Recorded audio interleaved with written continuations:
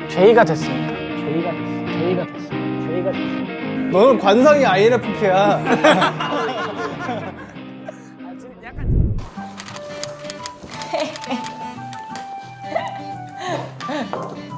안녕하세요, 나트님. 뭡니까? 잘 지내셨어요? 바로 본론부터 얘기하시죠. 계속 우리만 좀 퍼주지 않았나라는 생각이 좀 들어가지고 요즘 잘 나가시더라고요. 아무것도 없을 때 그치. 딩고에서 찍어주셨지.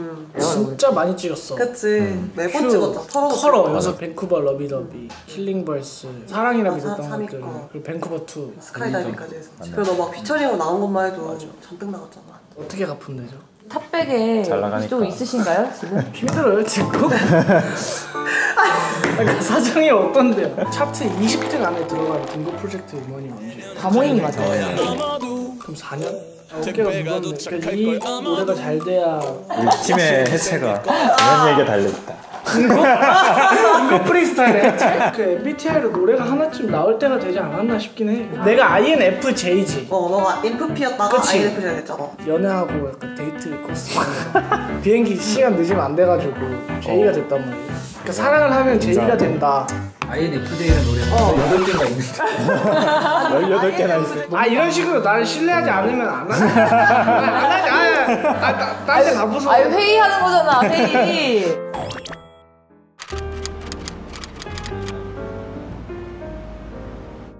너 T야? 안녕하세요, 빅나티입니다. MBTI를 믿으십니까? 제가 MBTI가 바뀌었습니다. P였던 내가 J가 됐습니다.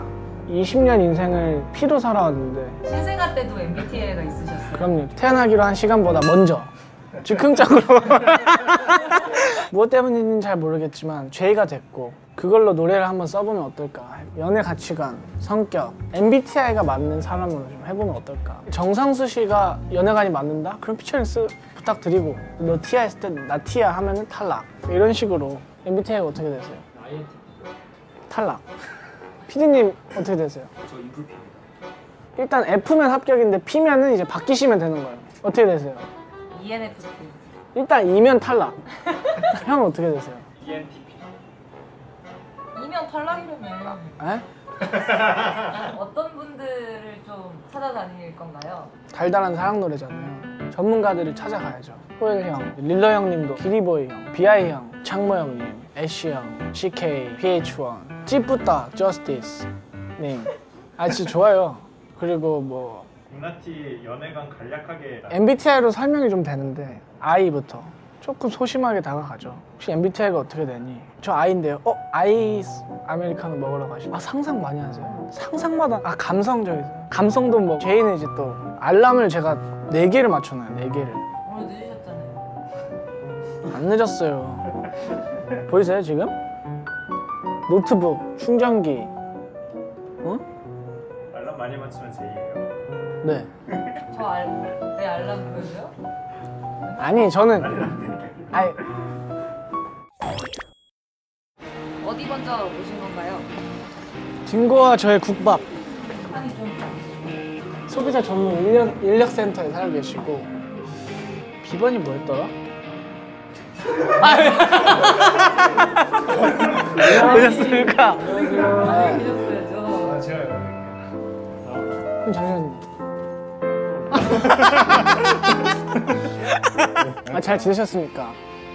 선생님. 일단은 T세요? 극티요. P세요? 극피요. MBTI를 근데 형이 좀 잘 아신다고. MBTI로 인간을 저는 분류를 해요. 나랑 좀 안 맞는 것 같으면 멀리하고. 형 MBTI는 뭐죠? 저는 ISTP죠. INFP. 저요? 그런 줄 알았죠? 난 알고 있었지. INFP인 줄 알았죠? 아니야? 너는 관상이 INFP야. 그게 바뀌었어요. J로. 안 믿네. 그죠? 뭐 언제까지나 3시, 4시에 일어나가지고 이렇게 살 순 없잖아요. 15년째 그러고 있는데. 통제를 조금 해야겠다 싶은 거죠, 저는. 이거는 차이겠다. 연애하면서. 형 뭐예요? 연애하세요? 항상 하죠, 항상. 진짜요? 요즘엔 명수요? 지금까지 만난 여자친구 몇 명이야? 한 600명 넘을 것 같은데? 잘 맞는 MBTI는 뭐예요? 난 F랑 연애를 못해. 발발되는 게 싫어. 발발된다면 좀 나한테 나 화내는 거 싫거든? 근데 화를 많이 내니까 좀 감정적으로 화를 내니까. 형 엘리멘탈 봤어요? 나 애니 안 봐. 인사이드 아웃도 안 봤어요. 아니, 겨울왕국도 안 봤어요, 형? 안 봤어. 엘리멘탈 보자고 하면 애니 안 봐 이렇게 해요? 싫은 거는 진짜 무조건 다 말하는 스타일. 감정적으로 하는 영화에 대해서 매력을 아예 못 느끼는 스타일. 그러니까 신과 함께 같은 영화에 그런 건 재밌던데. 7번가의 선물 이런 거. 그거 재밌던데. 보면서 울지는 않지. 안 울어요? 영화 보면서 진짜 한 번도 울어본. 근데 월드컵 때 나 울었어. 현실에서 일어나는 일에서 오히려 눈물 흘리는. 그래서 축구 선수들의 노력 이런 거에 대해서 어떻게 닦아요? F들은 흐름을 그대로 두거든요. 여기까지 흐를 때까지. 최대한 눌렀던 느낌. F들은 안 눌러요. 오히려 더. 나 운다 광고. 그럼 토 선생이 한번 설명해주는 시간. 직감적으로 MBTI 별로 느껴지는 뉘앙스들이 좀 있다고 나는 생각을 실제로 해가지고. 안 봐도 맞출 수 있어요? 이 사람 나온 컨텐츠나 이런 거 봤을 때 제 엄마거든요? 이렇게 생겼어요. F의 어머니면 F일 확률이 좀 높다. ENFP? 뭐야? 그러니까 그 뉘앙스가 있다니까. 뭐야? 나 ENFP랑 잘 맞아. 그러니까 오 쉣! 맞아. 그런 게 아니라 오해가 있었다면 죄송합니다. 아버님. J의 특징이 뭐예요? 너 캘린더 봐봐. 캘린더요? 원래 진짜 J들은 캘린더 진짜 다 적어요. 알람이 있어요, 알람이. 캘린더 봐봐. 존나 깨끗해. 사람이 캘린더까지 쓰고 살아야 돼요? 진짜 J를 못 봤어. 형 가방 들고 다녀요? 가방? 없지 가방. 제가 가방을 들고 다녀요, 요즘. 진짜. 주머니 여기 어디 있는지 다 알고. P는 바보야. J호소인 같은 그게 아니라. 스키니의 캘린더를 보잖아? 그럼 넌 J가 아니야. 캘린더를 쓴다고요? 그거를 되게 수시로 확인한대, 그 캘린더를. 넌 인프피야. 아닌가, J? 얘기를 나눠봤는데 첫 번째 후보 그래. 좋으시죠? 좋지. 제가 생각을 해보고 좋은 생각하래. 캘린더 쓰고 있는데 3시에 이제 토요일 형을 만났고 4시에 3시에 둘 다 되는데? 새끼 J 아니야. 아니 그냥 잠깐만요. 근데 이거를 4시로 하고 싶은데 어떻게 해야 돼? 원래 즉흥적으로 이렇게 인터뷰를 했는데 그게 잘 안 되더라고요, J가 되니까. 그래서 좀 노트를 사서 조금 더 J스럽게 해봐야겠어요. 편의점이 어딨냐면 자,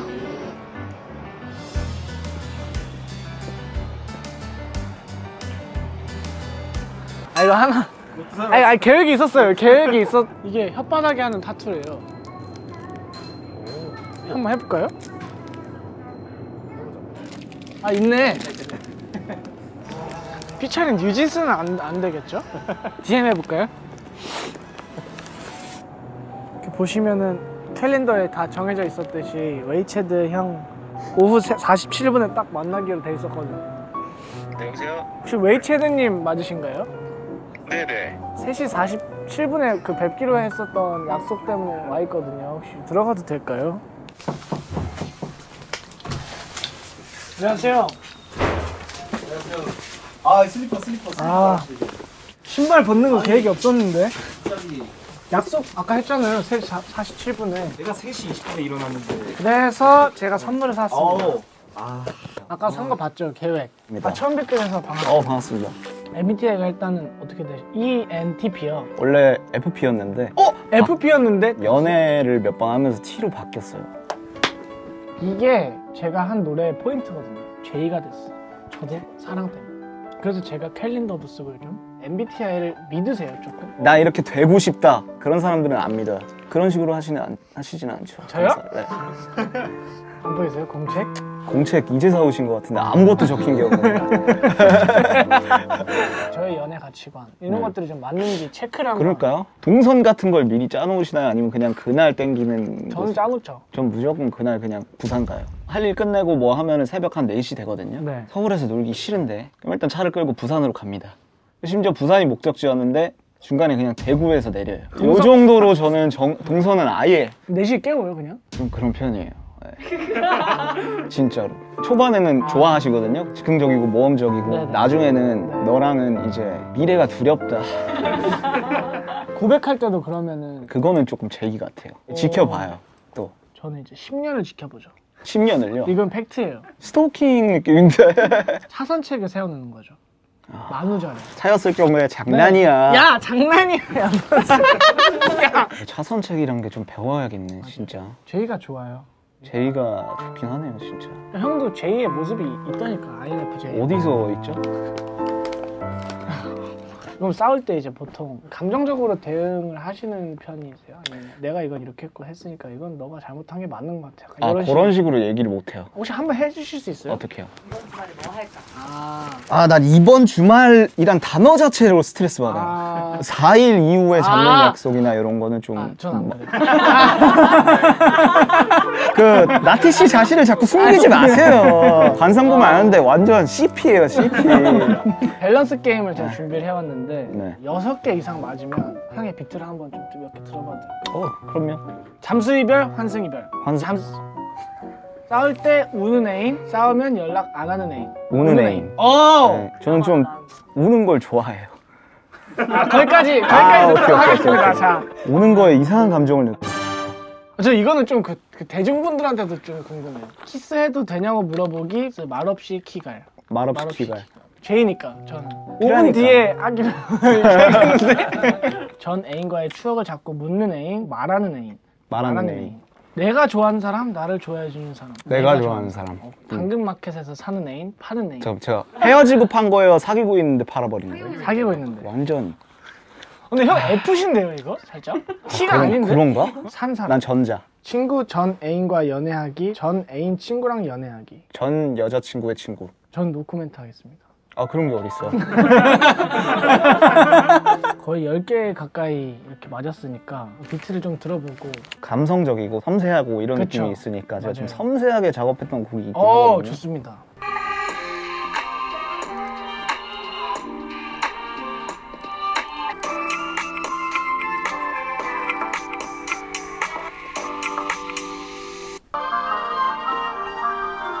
아, 이거요?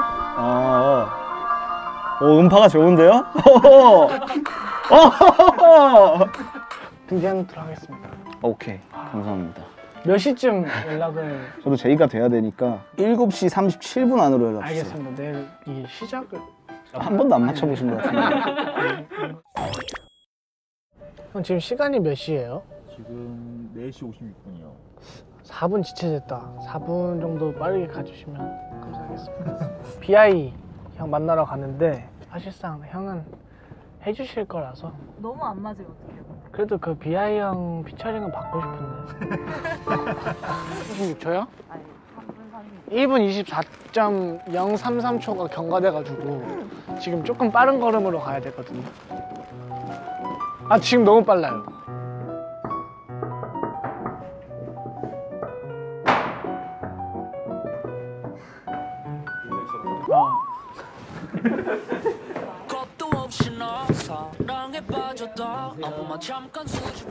키가 더 큰 거 같네. 뭐 일단 잘 지내셨습니까? 나름 바삐 지냈지. 앨범도 또 내시고. 앨범도 내고 투어도 하고 지금 근데 놀고 있어. 와 맞아요. 빙봉이다 빙봉. 응? 너 빙봉 좋아해? 그럼요. 빙봉 죽을 때 울었니? 당연하죠. 그래? 드디어 애플을 만났다. 형도 처음 흘리고 약간 안 닦죠? 그냥 뒀어 이렇게. 그쵸? 마르게. 이게 애플이니까요. 이렇게 두고 뒀어. 근데 여기 왜 왔는데? 노트를 좀 필기하면서 해야 된다. INFJ. 네네. 너 INFJ였어? 근데? INFP였죠. 제가 J가 됐어요. 6월경. 6월경이면 그때 이제 뭔지 알 것 같아. 그쵸. 근데. 아예 모르는 건 아닌 것 같아 내가 지금. 금반지 그거는 장신구는 아니잖아. 그냥 장신구야? 또 F들은 그냥 장신구는 안 찾아요. 그쵸. 저는 그냥 장신구가 없잖아요 지금.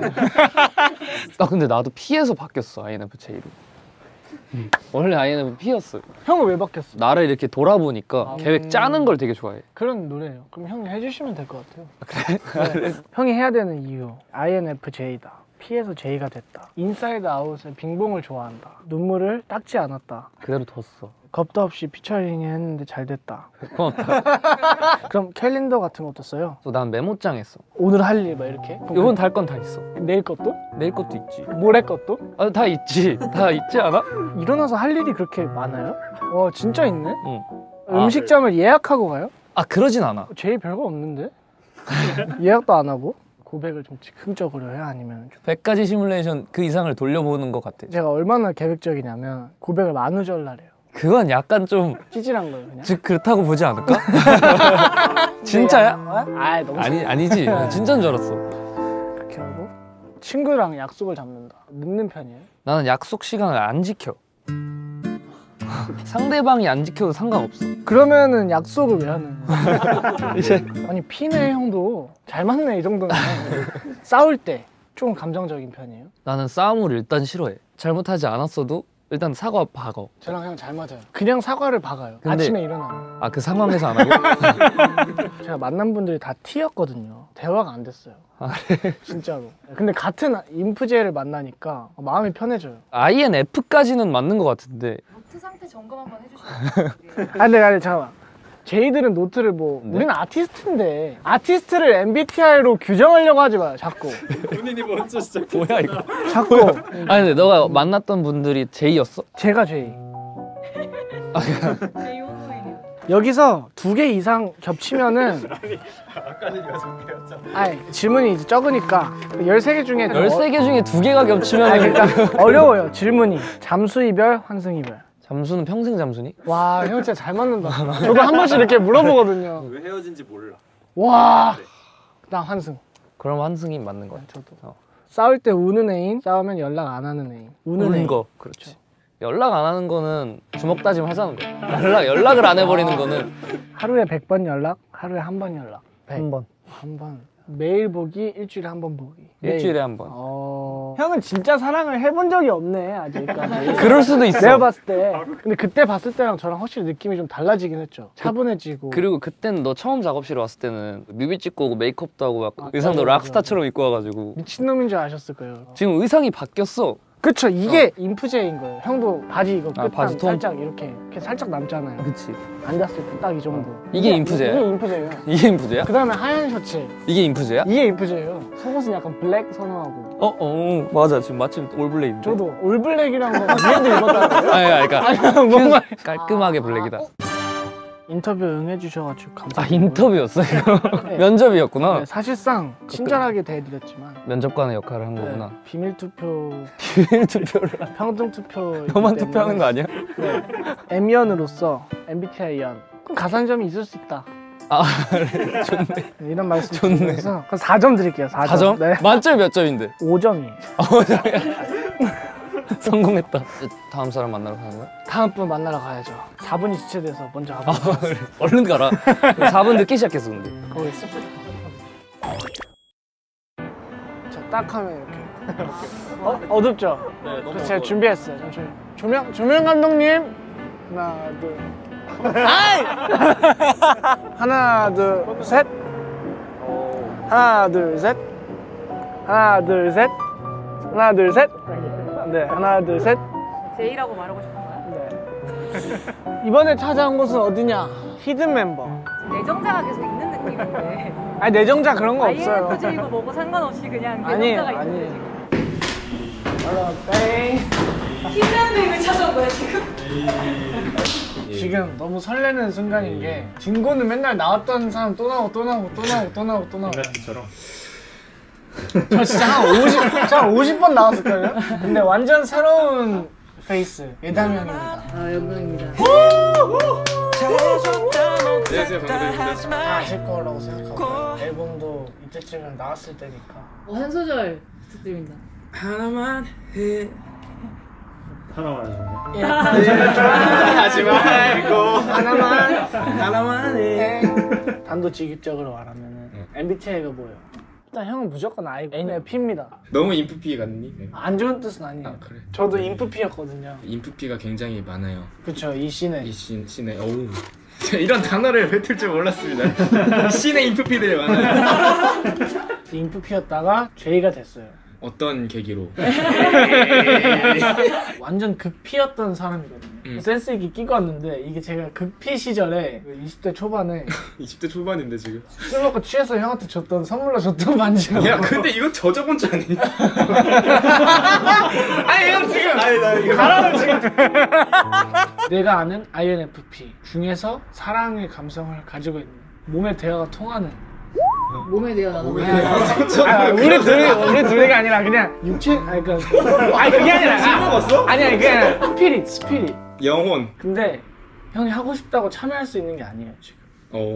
이게 피잖아요. 그래서 몇 가지 테스트들이 좀 있어요. 식당 갈 때 뭐 예약하고 가세요? 밖에 나가서 먹잖아. 네. 일단 걸어. 없으면은 계속 걸어요? 데이트면 그 오빠 언제까지 걸을 거야? 미안. 아니 제가 오늘 느낀 점이 한 가지 있어요. 음악하는 남자 만나지 마세요.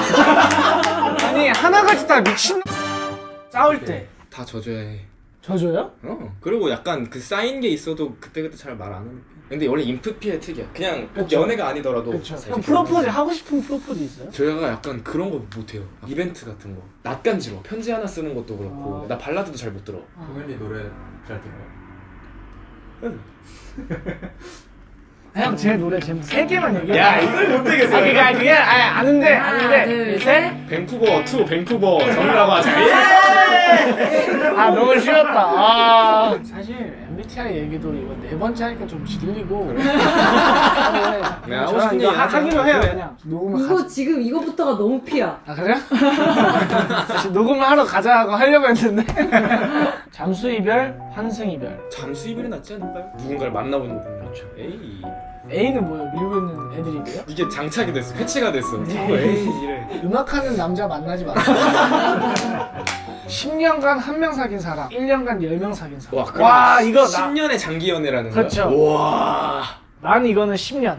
10년간 한 명이면 거의 가족이야. 20년 만나면 되죠.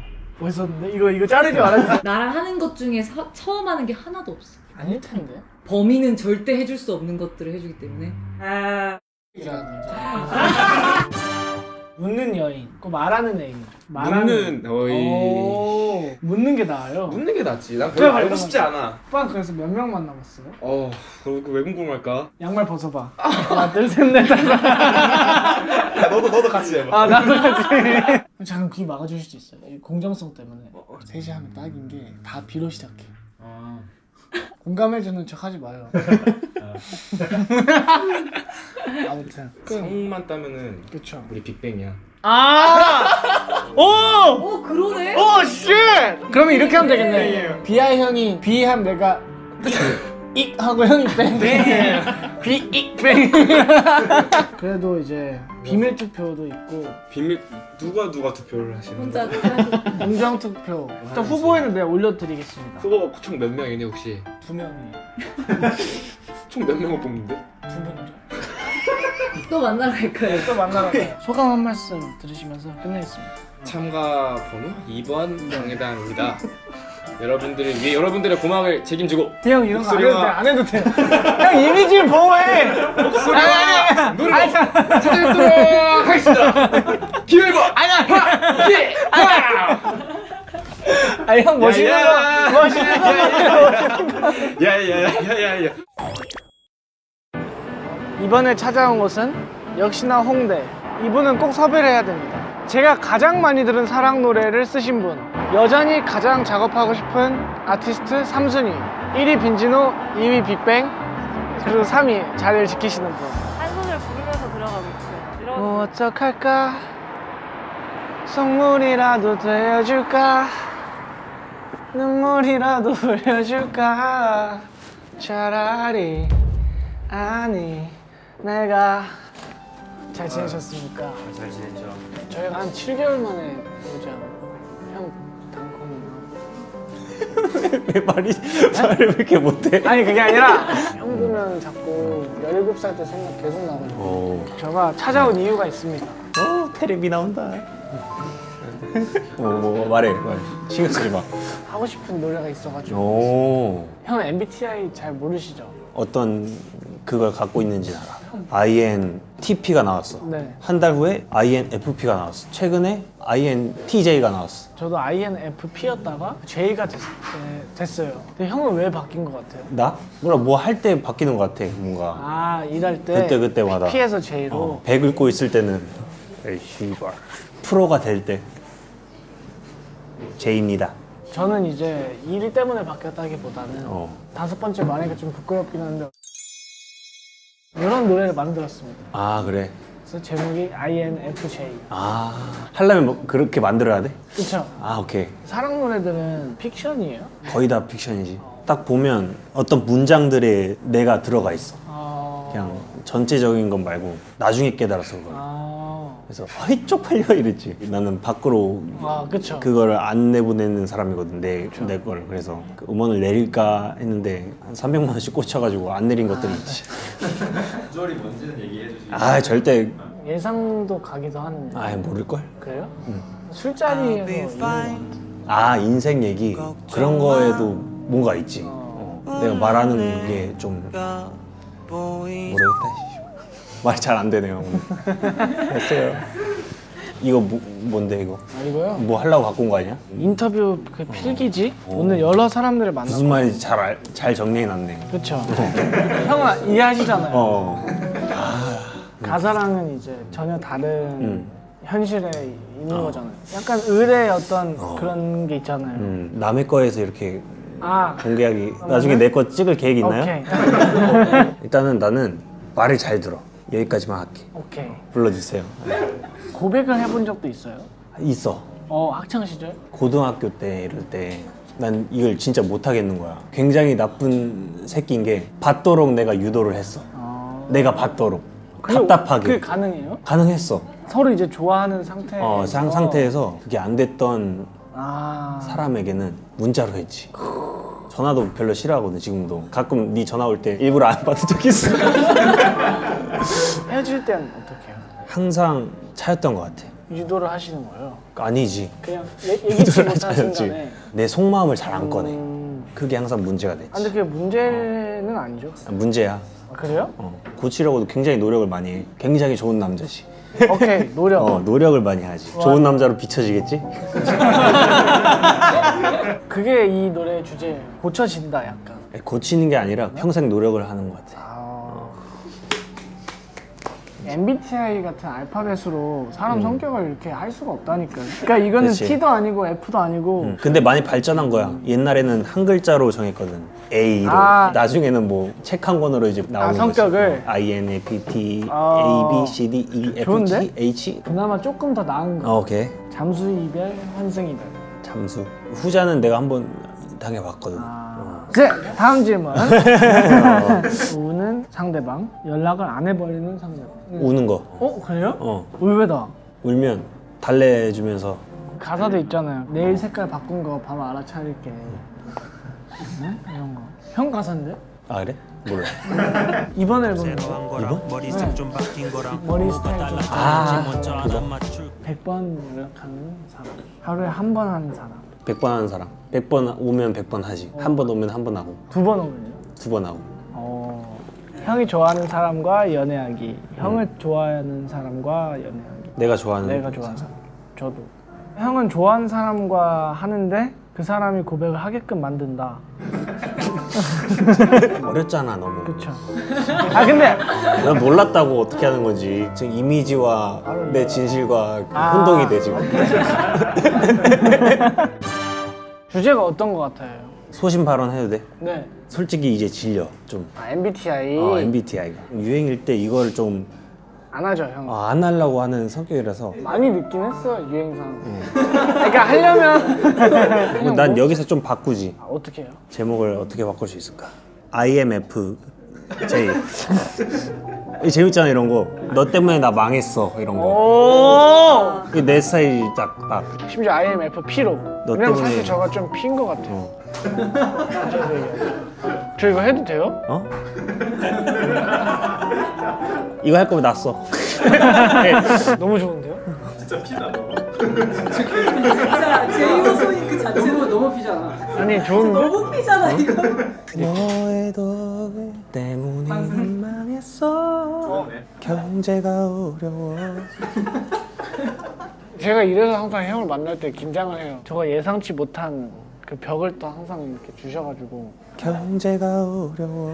이거 좋아. 해 그냥 이거. 아니 형 이미 너무 흔들렸어. 아니, 대중적이잖아 딱 알고 이런 거 하고 막 그.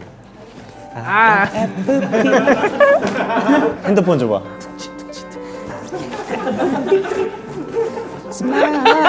이런 거. INFP가 지금 너무 좋은데 어떡하지? 잘 풀면 할머니가 너 알아봐. 이명웅이 하다가 와 서동현이. 그럼 제가 감히 안 되면 뭐 집에서 써드릴게. 올려주면 굉장히 기분은 좋을 것 같아. 연락을 드리겠습니다. 이것도 열심히 해보고. 아 오케이. 기리보이 화이팅. 화이팅. 선생님.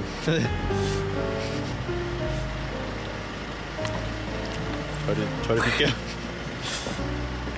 INFP 많이 기대해주세요. 드디어 길고 긴 하루 동안에 MBTI 인터뷰를 마치고 이렇게 딩고 사옥에 왔는데요. 좀 마음이 아프네요. 이렇게 한때 찬란했던 딩고가 세월의 풍파와 정보화 시대의 위기를 맞아 이렇게 힘들어졌어요. T였던 딩고가 F가 됐어요. 첫 번째로 저희가 만났던 분, 토 사장님. 일치하는 확률이 이것밖에 없어요. 외모, 오랜만에 봤는데 역시나 잘생겼고요. 실력도 의심할 여지가 없지만 충격적인 발언을 하셨죠. 너 피야 시전. 너는 관상이 INFP야. 탈락. 웨이체드. 역시나 하나. 그치만 중요한 것은 INFJ의 기질이 있었다. 일단 F부터 보시면 질문을 했을 때 굉장히 공감하면서 좀 격하게 사귀고 있는데 완전. 근데 형 F신데요 이거? 또 I 같은 경우에는 집에서 활발하다. 사실상 그게 I랑 같은 뜻이거든요. 그리고 J 같은 경우는 J는 어떻게 안 될까요? J는요 아침 9시에 자서 2시쯤 일어난다고 하셨거든요.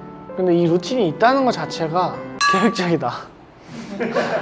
어쨌든 그리고 특별 점수가 이 그래프 보이십니까? 이건 어떻게든 어거지로 해야 된다. 어거지로라도 5점 만점에 4,098점. BINFJ님 INFJ이십니다. 핵심인 거죠, 핵심. 작업실에 빙봉 인형이 있었죠. 심지어 울었다. 흐르는 눈물을 닦지 않았다. 그냥 뒀어 이렇게. 그쵸? 마르게. 학연, 지연, 비연 5점 만점에 9점. 실력. 추임새는 조금 A는 뭐예요? 장명 센스. 저희 셋이 그룹을 만들면 자, 다 같이 읽어볼까요? 네.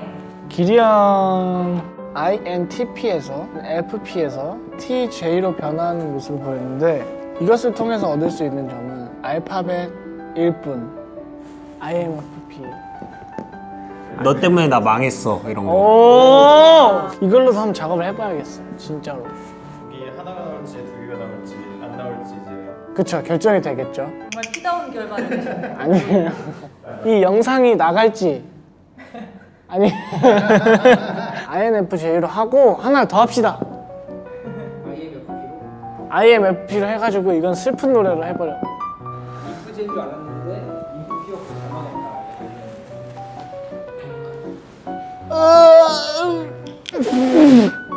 P인지 J인지는 잘 모르겠고요.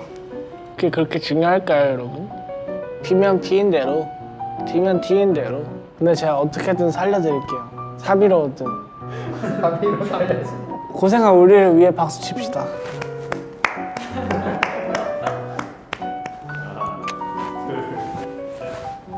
J 나온 거 맞아? 진짜? 아, 근데 아직 MBTI 검사를 해보진 않았어. 뭐야 그러면? 뭐야? 그냥 이제 계획 세우는 본인의. 진짜 J가 됐다, 나는. J가 됐다. 나는 됐다. 계획을 세우는 모습에 그냥 그렇게 생각한 거야? 네.